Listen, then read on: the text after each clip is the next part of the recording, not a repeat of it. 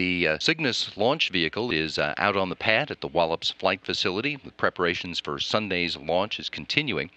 And the work to get Cygnus ready for the launch didn't just get going when the rocket was rolled out to the pad.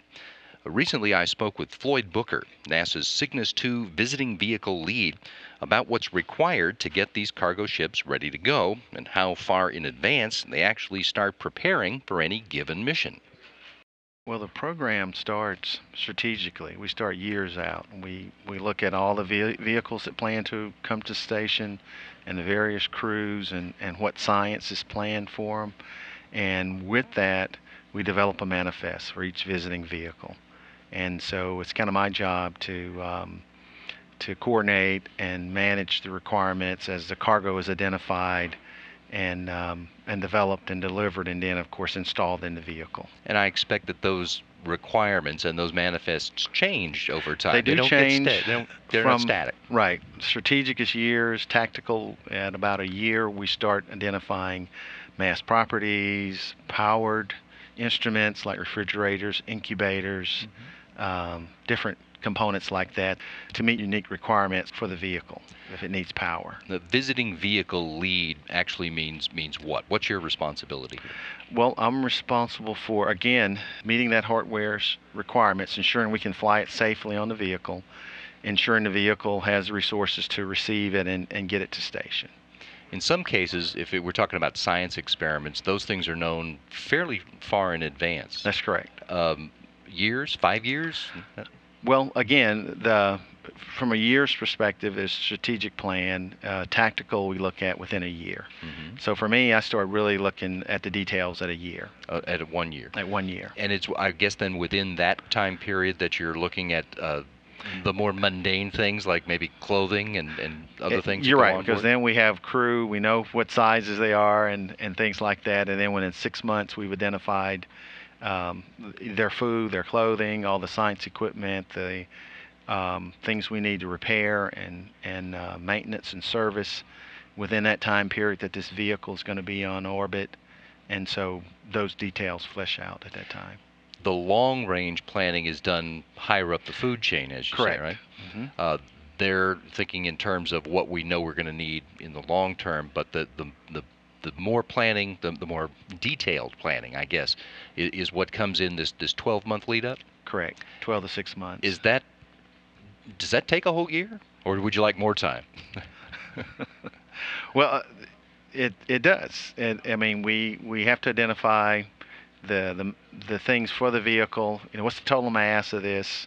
Some things are heavier or lighter than others, and so we develop. And of course, that picture changes as we evolve, as we get closer to launch. If we slip, we may change some of the components that are flying that are needed in that time frame. So there's some flexibility in being able to move cargo from one visiting vehicle to the other as we really approach the launch window. You mentioned a couple times worrying about mass properties, and just how specific, how accurate does that need to be? For someone who's not in the business, it would seem like, you know, whether it weighs a pound or a pound and a half, so what? Would be okay, right?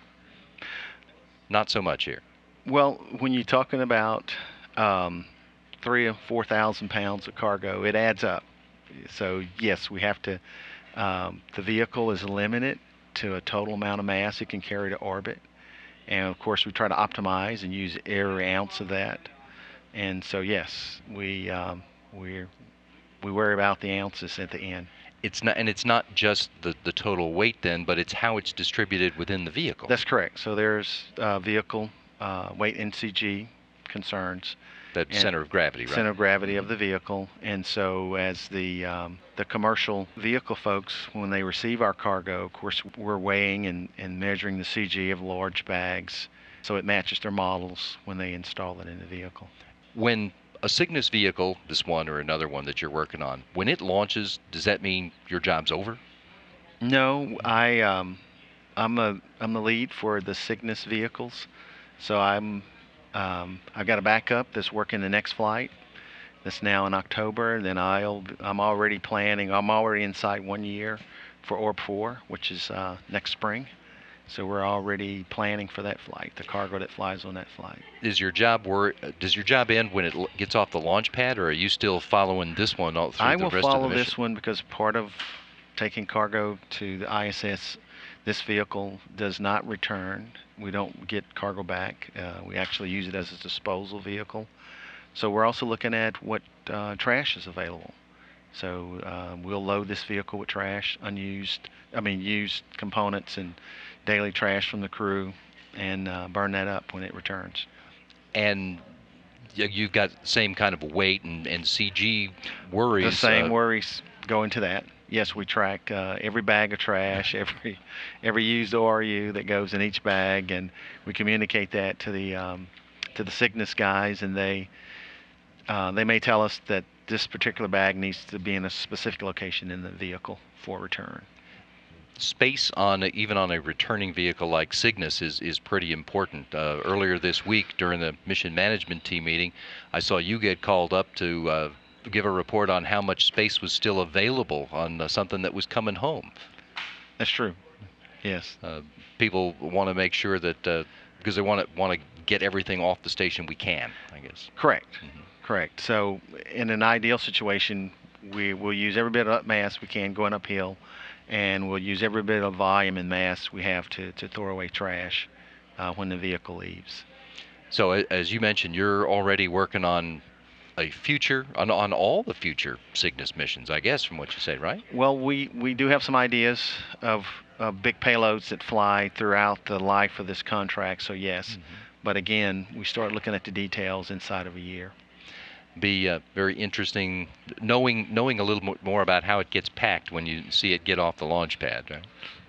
Exactly. Floyd, thanks very much for a couple of minutes here to give us some insight into what goes into packing one of these things. Floyd Booker is the Orbital 2 visiting vehicle lead.